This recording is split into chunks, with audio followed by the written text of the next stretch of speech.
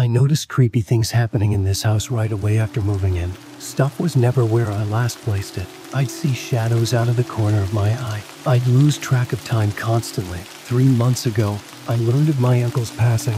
We weren't particularly close, but he left me one of his houses in the will.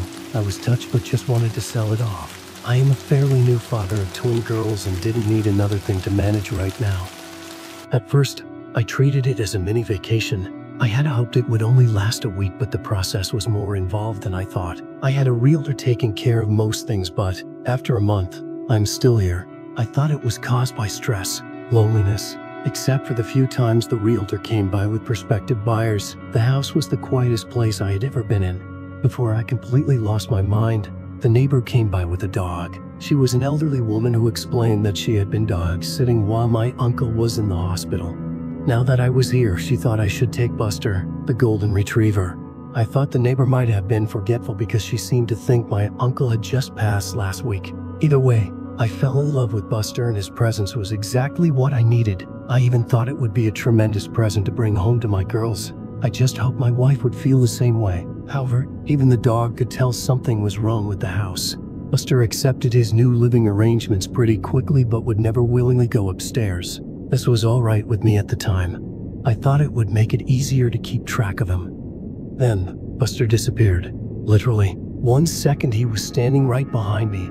I was opening the treat jar to give him a snack. My eyes left him for just a moment to put the jar back, and then he was gone. I ran through the whole house calling his name. The kitchen was connected to the living room, and on the other end of that was the master bedroom and study. The other end of the kitchen led to a dining room which was connected to the entrance hall that also led into the living room and stairs to the second floor. After walking upstairs, you had a choice of right or left along a balcony that overlooked the living room on one side and entrance on the other. Going left led immediately to a guest room and game room. Going right led to more guest rooms and a bathroom at the end of the hall. I looked in every room and had to accept that somehow the dog made it outside, even though there was no doggy door and every door and window had been closed and locked. So I searched the surrounding neighborhood for another hour before giving up. I was thinking about making flyers when I opened the front door and heard Buster scrambling towards me from the kitchen.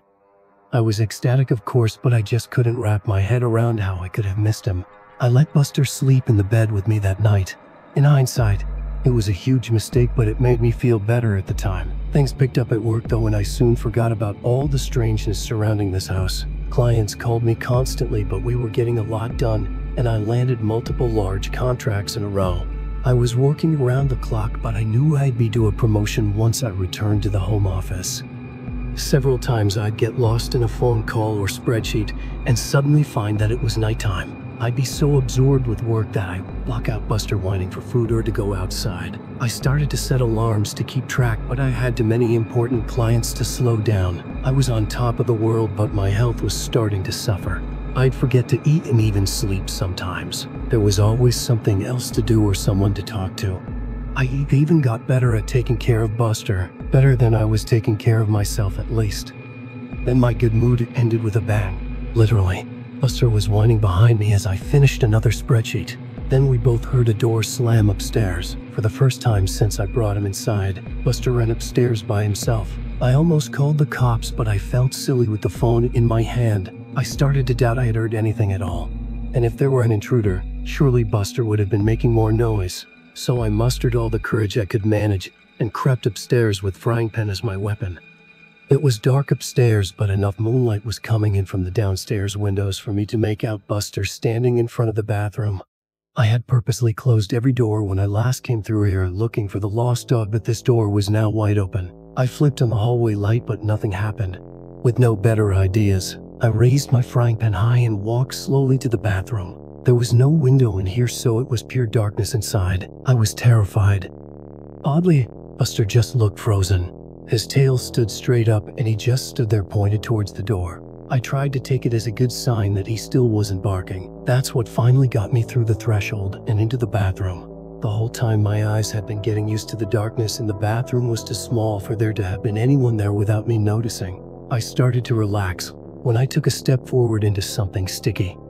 I suddenly realized that I had my cell phone in my pocket. I pulled it out and turned it on to cast some light on the floor. I immediately dropped it at the sight of the bright red liquid that surrounded my feet. I fled the upstairs and this triggered Buster to follow. This time I had no trouble calling the police. Thankfully, there was already a patrol car nearby, so two officers arrived within a couple of minutes.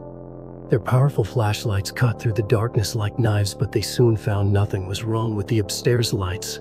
Something did appear to be wrong with my pipes though, as they called out from above that the puddle was just rusty water. Because of their insistence, I climbed up the stairs again and clearly saw a muddy brown puddle in the bathroom. The banging must have been from a pipe breaking. Both cops had a laugh at my expense but were otherwise understanding. They even gave me a number of a good plumber, though my cell phone was ruined after I dropped it in the puddle. I would have to use the one landline in the kitchen from now on.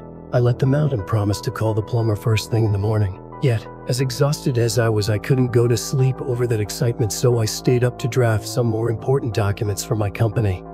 Before I knew it, Buster had made another mess in the living room. I was dead tired and said some things to Buster that maybe I shouldn't have, and I did some things to him that I know I really shouldn't have. I decided to do something about the stress I had been under, and I spoke to my supervisor that same morning. To my surprise, they were happy to let me have the week off as a sort of mental vacation. Just like that, all my outstanding work was taken away. With nothing else to do, I tried to focus on Buster. I played games with him and fed him a bunch of treats to make up for my earlier neglect. Then I found the first message. I didn't notice it for some time since I had been avoiding the second floor, but I realized that I hadn't actually called the plumber. Before doing so, I went upstairs to see if things had gotten any worse. Instead, I immediately saw a message written in red on the hallway wall. It read, "Losing your mind." For a second, I kind of did. I was scared to death at the thought that someone had to have sneaked into my house while I was there, probably when I was sleeping. I won't bear repeating everything I said or did right after. Let's just say I hadn't become any braver since the banging. Eventually, I locked my bedroom door and made my way to the kitchen with Buster leading the way. I called the police again. Those same two officers were able to show up, and then, slowly, we cleared every inch of the house. Yet, we found no one. Everything was locked. No sign of forced entry. The police actually took me seriously, something that bewildered me at the time, and admitted that this isn't the first house in this neighborhood to experience this. There had been a series of break-ins where nothing was stolen, but the police officers still offered to have a car sit outside for the night. Even though I took them up on this, I soon realized that I'd never get to sleep tonight in this house. So I called my only friend in town, and really in the whole state, an old college roommate who coincidentally lived 30 minutes away. He offered to pick me and Buster up in a few hours, so I busied myself with packing up my suitcase. I didn't know how long I would need, so I pretty much packed everything I had brought with me to the house in the first place. I left my room to pick up some doggy toys when my friend called to say he was waiting outside. I decided to hang up the phone and meet him immediately. I needed the human company. Also, he could help me move my stuff. But the driveway was empty. There was no friend, no car. I called him back immediately and he insisted he was outside. I listened to him get out of his car and walk up to the front door. He knocked and I could hear the door open. An elderly woman greet him. My friend asked for my name and mentioned my uncle. The woman said she had never heard of either of us. After thanking her, my friend left and asked me if I had gotten all that. I told him I must have given him the wrong address. He rattled off the correct one and confirmed he was there. After asking him to wait, and I left the house again. I walked out to the street and looked back at the numbers written on the curb and on the mailbox. Only there weren't any numbers. Just a message of "losing your mind" on the curb, written in red. The temptation to leave right away was great. I could just start walking and never stop. But I had to get my stuff and, more importantly, Buster, so I entered the house one last time. When I came back to the room, my suitcase was empty. Everything I had just spent the last hour packing up was back in its proper place. Despite how impossible this was, I focused on only one goal. We needed to leave. I put a leash on Buster and was shocked to see how haggard he was. I resolved to make it up to him when this was all over. I tried to leave out the front door like nothing was wrong, but I couldn't open it. The knob turned freely, but the deadbolt wouldn't slide back. I was really scared now, but Buster's presence helped. I knelt down to give him a hug and he gave me an idea while licking my face. Whatever was happening, it sure wasn't the result of a maniac hiding in my house. Still, I didn't know what forces were actually opposing me, so I walked to the backyard and said loudly, "Well, Buster, time for a little walk." The glass door slid open easily. Buster bounded out happily. I guess it had been a long time since I let him outside. I followed more tentatively and for the first time, examined the backyard closely. There was an iron fence surrounding the yard with another space between the bars that Buster could slip through. And then I saw it, a tree that grew close to the fence and had several branches extending through and above it. I assumed the gate would be supernaturally locked, so this was my exit. Buster didn't need any prodding. He waited patiently for me on the other side as I painfully pulled myself up and over the fence. I was suddenly aware of how weak and tired my recent lifestyle had made me. When I was in the process of climbing down the tree on the other side, Buster growled once and then took off like a shot towards a nearby hill. I jumped down and gave chase. He disappeared over the top and I scrambled to keep up on the surprisingly steep surface. Luckily, I found where someone had laid some stone bricks into the side for an easier way up. It was still steep enough that I had to focus on placing my feet correctly to keep from sliding, so I was looking down when my next reach up resulted in my hand grabbing carpet. Confused, I looked up to see the second floor landing. I looked down to see the rest of the stairs that led to the entrance hall and living room of the house. Buster was nowhere to be found. Demoralized and dead tired, I crawled the final steps and just sat on the landing for a while, occasionally calling for Buster. Eventually, the kitchen phone rang. Whatever ghosts were messing with me, I realized they couldn't stop outside forces from helping. I tumbled down the stairs in my haste and landed hard on the cold tiles below. But I was only dazed for a second and soon was in the kitchen with the phone in my hand. My wife's warm voice filled me with hope. She was concerned that she hadn't heard from me in a while. I couldn't recall the last time I had even tried. She was trying to tell me that my work hadn't heard from me in a week while I tried to tell her to call the police. Her words gave me pause though. I asked, "What do you mean? I was given the week off." "Dear, I thought you were supposed to continue working as soon as you got there." Yeah, but they gave me a week off because of all the stress I've been under." "Wait a second, how long have I been out here?" "Honey, you've been gone almost 9 days now." My stomach sunk, but I didn't hesitate to say, "Listen, you need to call the cops. Something is wrong. I think I'm having a medical emergency." I had just been trying to come up with an excuse to limit the amount of follow-up questions, but I ended up realizing that this was actually the most likely explanation. Maybe I was just suffering from a gas leak or brain tumor. Ironically, either of those options seemed preferable than living in a haunted house. My wife asked, "Baby, what's wrong?" "I thought I saw a shadow move out of the corner of my eyes," I answered. "Yes, I'm okay, but no, I need help. There's something wrong about this house. You aren't making any sense. Just listen to me. Call the police and tell them my uncle's name. Tell them to come to this house and an ambulance might be needed. Please help me. Please help you. Pretty please." With a cherry on top. I stared at the phone in my hand as my wife's voice continued to come out of it. It sounded like her, but in a mocking tone I've never actually heard from her before. She said, "Does your tummy hurt? When's the last time you ate? I wonder what Buster tastes like." I slammed the phone down, but whatever it was on the other side was right. My stomach was hurting. I couldn't remember the last time I had eaten. On cue, I heard Buster whining from upstairs. Only after I started running towards the stairs did I notice just how bruised and sore my legs were from my spill down those steps. I pushed through the pain and climbed the stairs yet again. Buster was back in front of the bathroom, lying on his side and looking thinner than I had ever seen him. "Losing your mind" was written all over the hallway now, including on the ceiling and floor. I no longer had any doubt the messages were written in blood. Some of them were still dripping.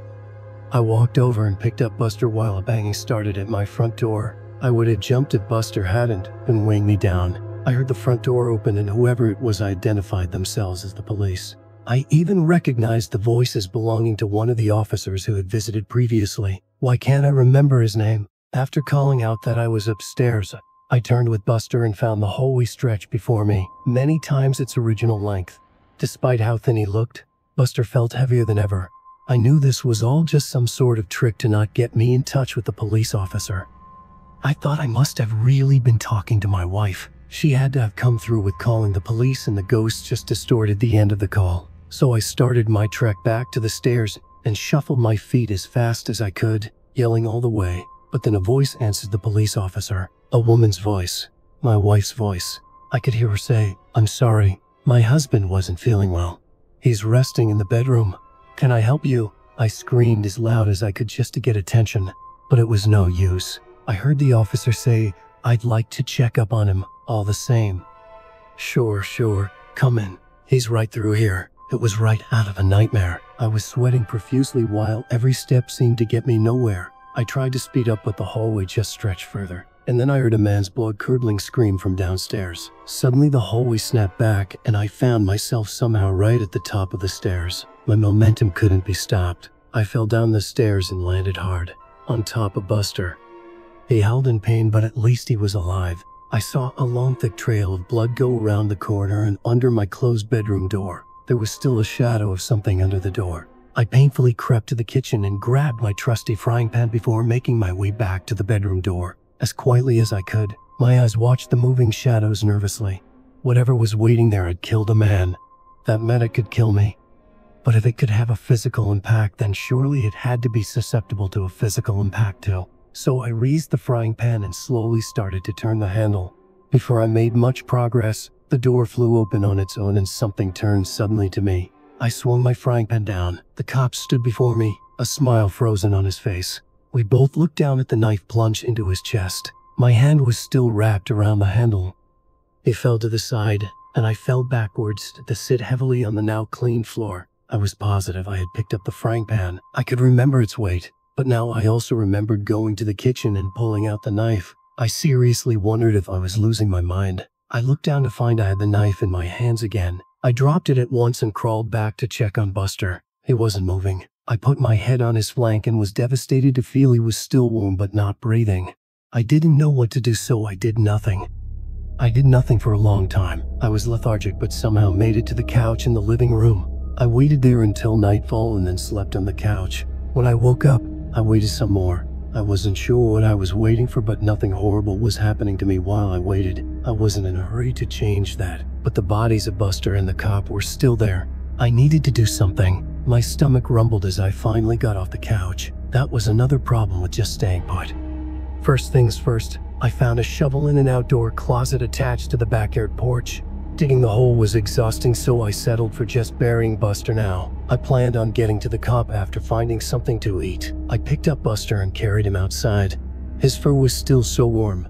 It was hard to believe he was gone, but there was no life behind his big brown eyes. I gently laid him down in the hole and got to work.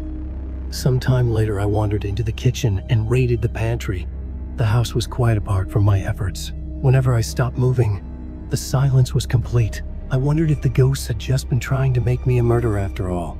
Now that their goal had been met, maybe they would leave me alone for a while. Just in time, because I was starving and didn't need any more distractions. I opened a box of cereal and had a handful up to my lips when I paused. How could I tell I was actually eating what I was looking at? What if I had actually been opening a box of rat poison? I still wasn't sure what these ghosts were capable of. I imagined the food turning into worms after it was already in my mouth. With that thought, I threw the cereal to the ground and stomped off. No longer hungry, I needed to concentrate my efforts on leaving this place. Right on cue, I walked by the front door. It was wide open. Instinctively, I made a leap for it before stopping with my outstretched and just a foot short of the door. This had to be another trick. I could see the door slamming shut in my face or even taking a few of my fingers with it. I could feel a breeze enter the house, but I was too scared to move. This was the most impossible situation I had ever been in or even heard of. All of my senses had failed me before. However, my need for freedom eventually caused my feet to move. Upon slowly exiting the house, I saw the cop car just sitting in my driveway. The door was unlocked and the keys were sitting in the front seat. My mind went wild trying to explain the situation. Maybe the cop was secretly a murderer and had killed previous owners of this house. Maybe his sacrifice helped them move on. I couldn't think of any other explanation for my good luck at the time, so I just pushed my misgivings down and got in. I drove out of the neighborhood without incident, but I had new problems. I was in an unfamiliar city, driving a cop car with no money or other belongings on me, and I had no idea what to do next. So I kept driving. It felt good to be free of that house. It felt good to see the sun, so I kept driving, on and on. Left turn, right turn, left turn, right turn. No idea where I'm going. And then I realized I hadn't seen any other cars on the road for some time. Where was everyone? Where was I? The sinking feeling happened again. in the pit of my stomach, but also around my whole body. I sunk back into the car seat and then realized I was sitting in an armchair, back in the living room of my uncle's house. My arms were up like I was still holding onto a steering wheel. I started to cry with frustration as I stood up and screamed. How long had I been sitting there with a stupid grin, moving my arms up and down like a madman? I turned around and saw my work laptop on the dining room table. It was on and glowing at me. I walked over to it and saw that something was already written down in this post. It read, "Lost your mind? Good. Now you won't mind losing the rest." Suddenly my fist felt weighed down. I raised it to find another kitchen knife in my hand. I dropped it immediately. I erased the message and started to type out a request for help. I ignored the screen and just focused on the keys. But I kept hitting them wrong and another message slowly formed. "I'm sorry. I've disappointed you all for the last time. Goodbye." I could have screamed again, but I noticed something had changed. I wasn't in the dining room anymore. I was in the study. I kept writing and writing and writing, and my own words started to come out. I sent out emails requesting help. I've posted on the local police department's Facebook for assistance, and I've just tried to keep writing no matter what. This is my latest attempt to keep my sanity. Whenever I've tried to take a break, I find myself in a new room with new horrors descending on me. Once I opened the study door out to a hellish landscape and almost stepped out onto lava. I wasn't sure if it was all an illusion, but I didn't even want to have a vision of my feet burning, so I just closed the door and resumed writing. I'm not even sure this is all because of ghosts. I've been doing a lot of thinking lately. The truth is simply that I have no idea what's going on. As I've gone over these crazy events, I've realized that I can't recall my uncle's name or what he looked like. I'm not sure I ever had an uncle. I'm trying to think really hard about how I came here. Did I fly? Drive? I can't remember. Have I always been here? Even weirder, I can't remember my realtor's name or even what gender they are. I've met them in person several times. Why don't I know things I should? I can't even remember the name of my daughters or my wife. Am I even a father? Am I even a person? I know I must be, because here I am writing in this small study. But now that I think about it, I can't remember who my parents are, what they look like, or anything about my childhood. Now, I just remember this house and all the nightmares, waking and otherwise, I've experienced here. I'm feeling a lot like I was back in the cop car. I found a way forward, but I really don't know what to do next. This is not a way to live, and I'm getting more and more tired. I'm so hungry, and I'm finding it harder to focus. I keep hearing voices, and they're getting louder. I know if I stop writing, I won't last long, but I'm running out of things to say. My hands are tired. I'm tired. So tired the quick brown fox jumped over the lazy dogs. I need to keep writing, but I don't know what to say anymore. What's my name? I don't know. I'll die if I stop writing. I'll die if I stop working. The quick brown fox jumped over the lazy dogs. Dogs. Buster. I miss Buster. I wish I could pet him one last time. But was he ever real? Is anything? I'm so tired. So hungry. I need to focus. The quick brown fox jumped over the lazy goodbye. The coop grown and sword jumped over pointed you lazy dogs so big. I'm quick I've jumped at his after the last time lazy dogs I'm sorry. Jumped over disappointed you lazy. For the lazy dogs. Goodbye. I'm sorry. I've disappointed you all. For the last time. Goodbye. I wish I could pet him one last time.